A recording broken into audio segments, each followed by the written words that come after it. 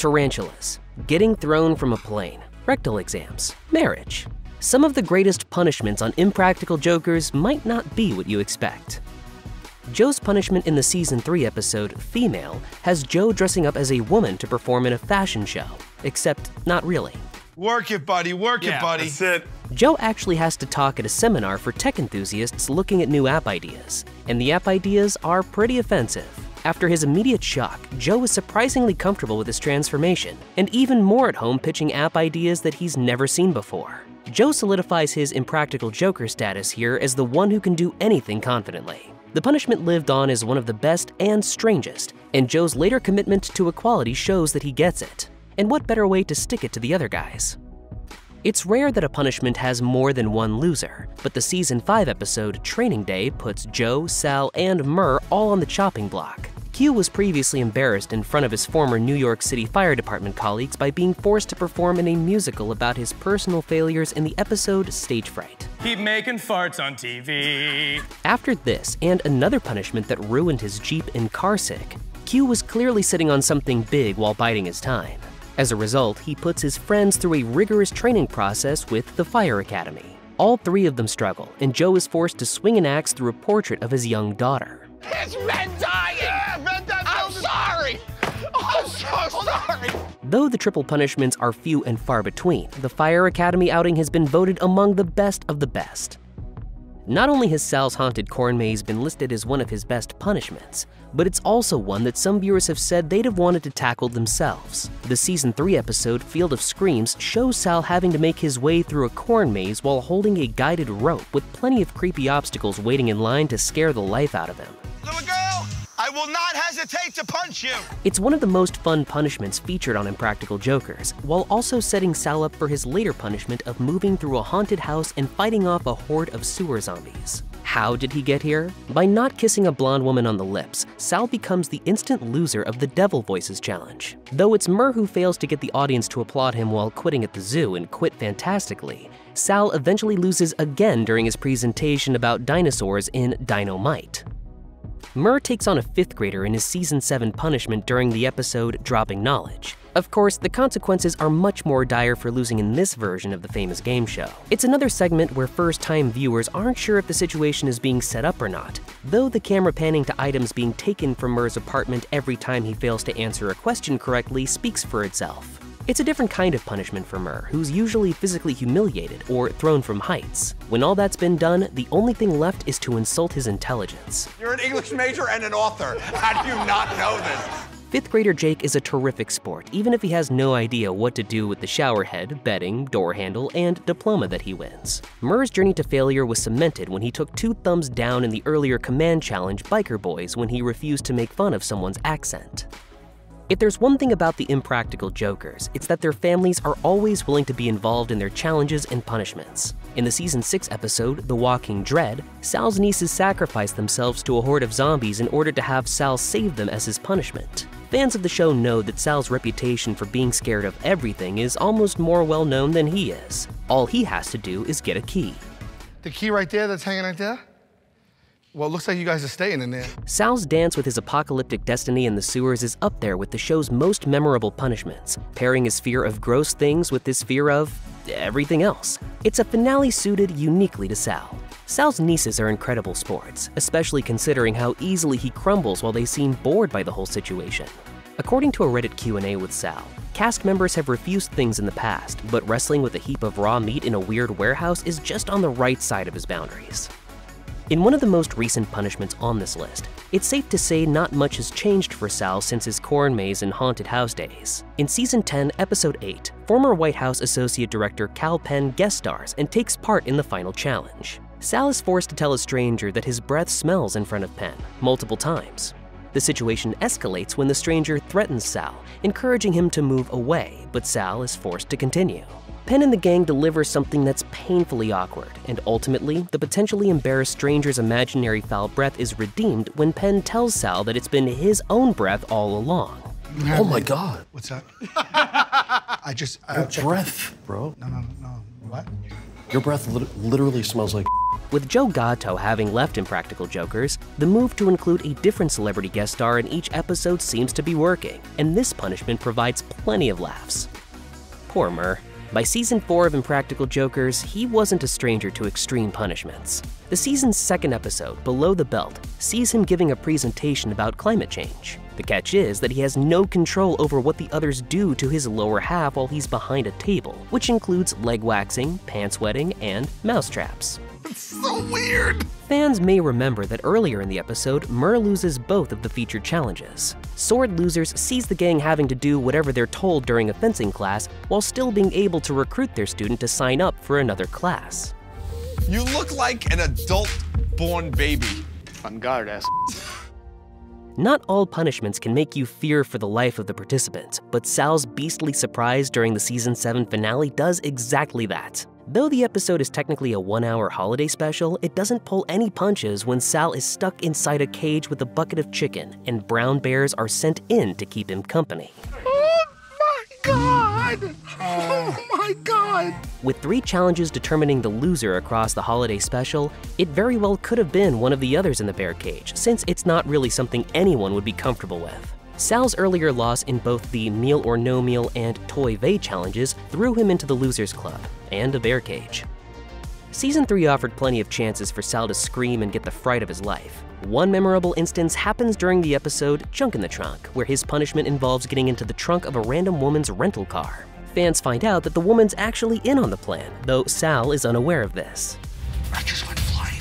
Viewers also enjoyed seeing him being hit by a loaf of bread. On the road to failure, Sal got no votes during the Topical Storm Challenge, while presenting with slides that had little or nothing to do with the subject. Sal also loses out in Stick and Spin, which has the goal of getting a specific body part to touch a stranger's specific body part. When it comes to what fans might consider the most brutal punishments, anything involving kids is likely to be high on the list. In the season 7 episode, The Running of the Bullies, it's once again Sal who faces another grueling punishment, tasked with posing as a lifeguard at a local swimming pool. He has to kick everyone out on the grounds of bullying, with the task unable to end until the pool is empty. Though some viewers found the punishment too painful to watch, others relished Sal's ability to not just argue with a bunch of kids, but their parents too. Everybody out! 5 minutes! If I hear any lip, it's 10! What makes the punishment even worse is how well-behaved the kids are actually being. Arguably, it's all Sal's fault, losing out on both of the episode's challenges. After being unable to get someone to order an especially weird lunch in Meal or No Meal, Sal also falls flat in the team-based command task Dust Buddies. It always comes back to presentations as challenges and punishments, and once in a while, home invasion. In the season 2 episode Sweat the Small Things, Sal's punishing presentation is actually a cover.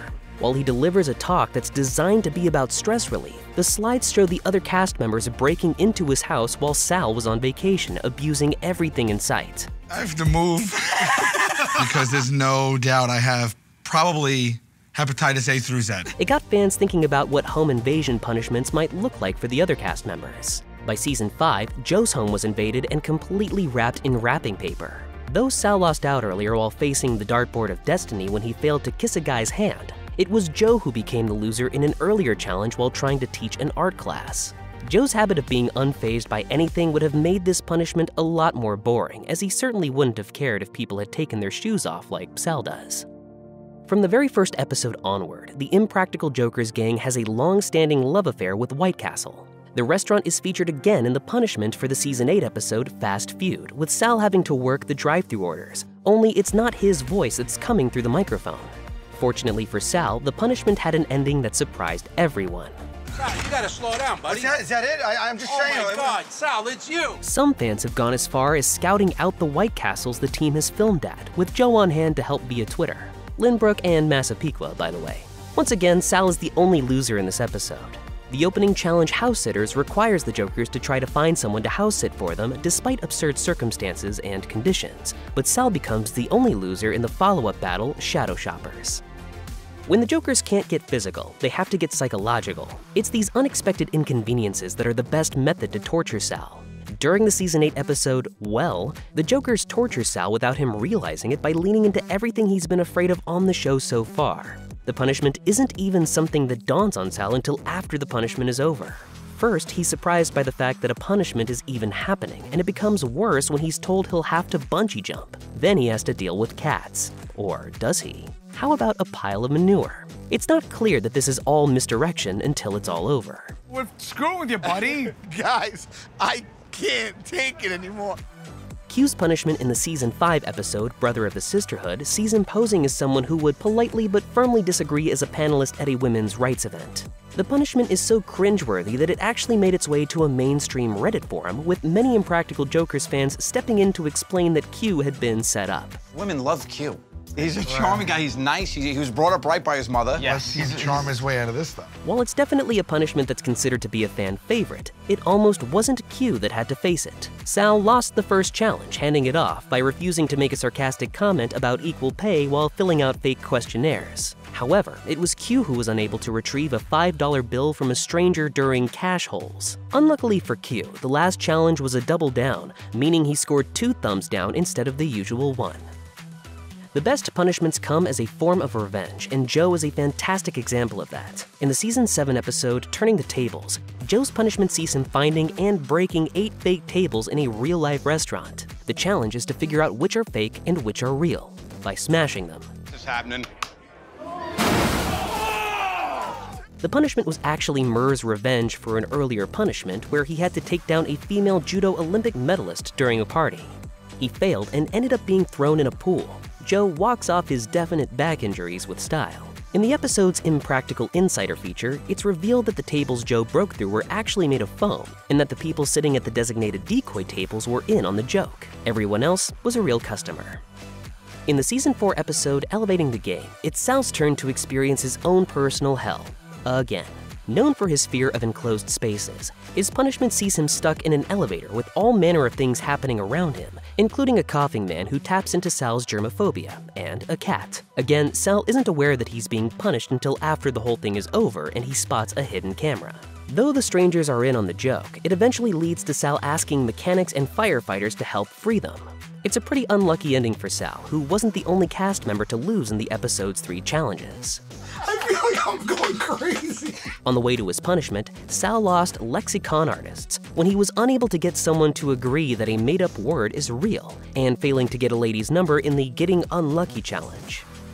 One of Q's most memorable punishments is seen in Season 3's Just Say No, where, as the title suggests, Q's punishment is to go to a baseball stadium and simply say no to everyone he interacts with. What he doesn't know is that a beautiful woman is waiting to publicly ask him to marry her. Please marry me.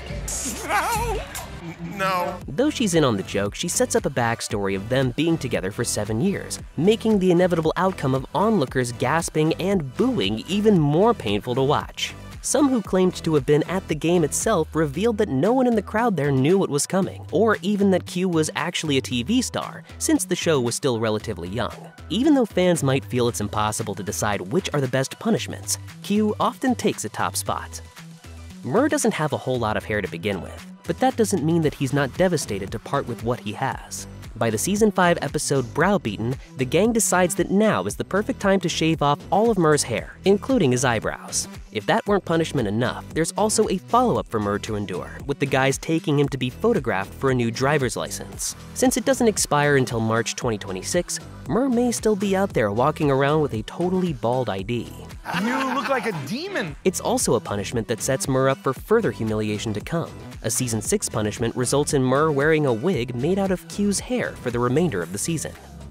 Sometimes a punishment is so bad that even the Impractical Jokers team acknowledges it as one of the worst. The Season 5 episode, Spider-Man, puts Q's arachnophobia to the test, strapping him to a board while the others torment him with a remote-controlled spider, which is then swapped out for real-life tarantulas once he's settled in.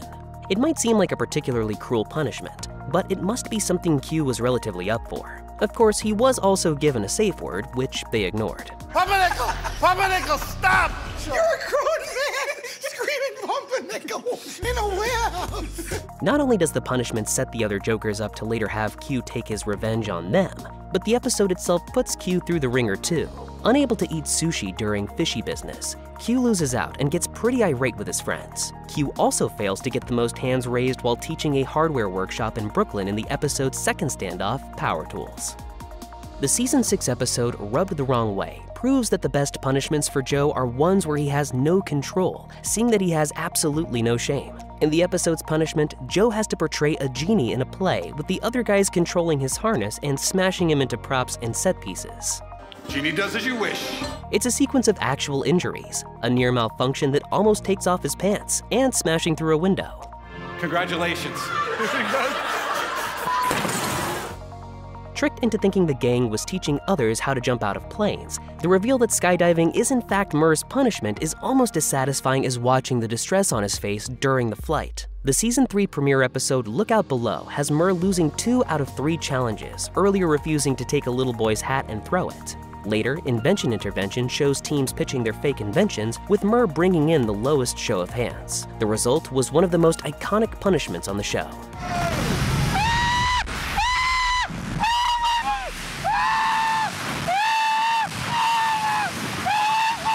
It's no secret that Murr is absolutely terrified of heights. In a 2016 interview with Sling Television, he described how pushing each other to the limit is exactly what solidifies their friendship. A few seasons ago, they threw me out of an airplane, and it was hysterical because I cried like a very young school child. It was so funny and terrifying. We're always pushing boundaries, but we know, generally, we're not going to kill anybody or rob a bank. Other than that, I think anything's game. Sal's back in the loser seat in the Season 3 episode Toasted, being forced to deliver a terrible wedding speech on a random couple's big day. You know it's pretty terrible because it's been written by the other jokers, but the couple were in on the joke. You're beautiful inside and out. I should know. Viewers found the whole ordeal painfully awkward, and it's also been voted as one of the most cringeworthy punishments of all time on the show. According to the show's Instagram page, a handful of wedding guests recognized Sal when he went up to give his speech, but the shocked reaction of most of the audience didn't do anything to ease his pain. I run a project where I bring pictures of all different girls in bikinis to prisoners in exchange for woodworkings. Murr's time in the piercing chair is enough to deem it as one of the best punishments of all time. Thanks to the so-called Wheel of Piercings, which determines exactly where the victim will be getting new jewelry when he fails to answer personal trivia questions, Murr's final tally ends up being 2 nipple piercings and a belly button piercing. Though some fans think that Murr can actually pull the body jewelry off, many agree that this is in line with some of the show's best old-school punishments. The pain wasn't just physical. Much like Murr's earlier lie detector punishment, he was forced to reveal a number of embarrassing details about himself in the process. Murr later brushed off the apparent pain in a tweet saying, "I was born with abnormally hard nipples." What are you doing? I'm feeling which one is more sensitive. Oh, God, now I want to throw up. He's so weird like that. Considering Murr's skydiving punishment is easily considered one of his personal worst, it's no surprise that he would want revenge for it. He gets the opportunity in the Season 3 finale, Brother-in-Laws, by blindfolding and strapping Sal down to wheel him to a mystery location. That's my sister, I swear to God. A church where he watches Murr marry his sister, Jenna. It might be as much of a surprise to learn that Murr was in fact legally married to Sal's sister, though it was annulled after one day. Though the disapproval is clear throughout the punishment, Sal is physically unable to object after having his mouth duct taped shut. It takes him a whole season to get his revenge, with the Season 4 finale seeing Murr reveal a chest shaved to form a coconut bra in a public park where a flash mob destroys a replica of his childhood blanket. In the Season 3 episode In Poor Taste Buds, the team ups the ante on a tried and tested public speaking punishment by introducing another element. Murr must pretend to be a culinary expert while presenting foods from around the world, but he can't taste, speak clearly, or really control his mouth at all after being injected with Novocaine. It's the perfect way to thwart the usually smooth-talking Murr. Braised beef is... This is one that leaves Murr particularly red-faced. He'd already been humiliated by being made to ask clients to participate in strip tennis in the Tennis Chumps Challenge while posing as an instructor on the court, making that the only failed challenge of the entire episode. If you ever needed proof that Murr is dealt a pretty harsh hand in terms of punishments, the fact that he ends up having 2 prostate exams on Impractical Jokers says it all. The most famous of the 2 occurs in the Season 5 episode, Dark Side of the Moon, in which Murr has to volunteer for a free exam by one doctor, though it ultimately leads to another one for a second opinion. Though some fans might say that this punishment goes too far, it's also a great example of awareness, with Murr taking it all in stride as something that needs to be done. You have a finger in your ass on television. In a 2016 interview with the Green Bay Press Gazette, Murr explained that there was an added benefit to going through the ordeal, saying, "A month ago, in front of a room full of 50 guys, they had 2 doctors give me 2 different prostate exams. But you'll be glad to know my prostate looks good."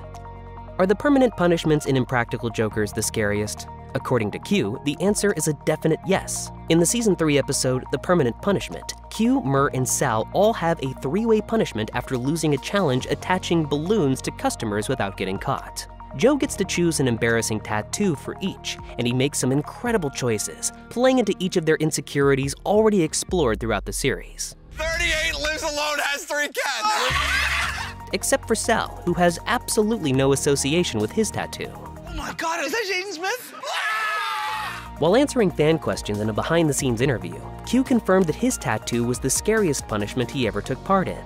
It's something he's been able to take in stride as the years have passed, tweeting in 2022, 46, lives alone, has 3 cats. Sal's tattoo would come up a few more times in challenges, including the punishment in Season 4's Blind Justice, in which he had to show off his prison tattoo to a bunch of senior citizens. Sal would even show off his Jaden Smith tattoo to Jaden Smith himself years later, and get a second one. Fans of the show look back at it as one of the funniest punishments of all time, even considering how betrayed the friends seem. At the end of the day, it's best summed up by Joe's initial reasoning for picking something permanent. What the f is that to do with me? It's funny.